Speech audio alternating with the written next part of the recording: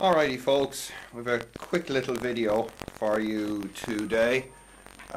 Pretty much the same setup as we had with our Prius trans axles, with our Innova inverter with the custom Hubner logic board on here with the resolver circuit. And today's victim is a motor from a 2011 Nissan Leaf. This will be the Gen 1 Leaf. So I've got the resolver connected up at the back. Got some very Mickey Mouse phase cabling going there, just to the 3-phase cables.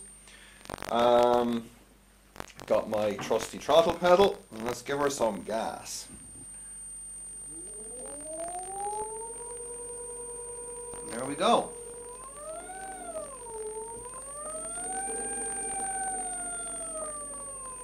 Very smooth control of our Nissan Leaf motor.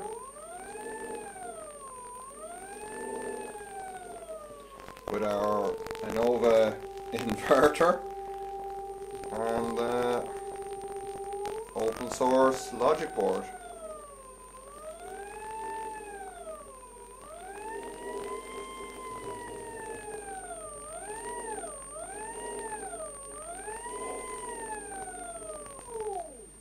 Alright, so I am not going to bore everyone to death. You've already seen all this kind of stuff. So, as usual, don't forget to like, share and subscribe. Check links in the description for my PayPal, Patreon and GitHub.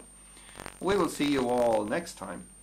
And until then, happy Leaf motor driving.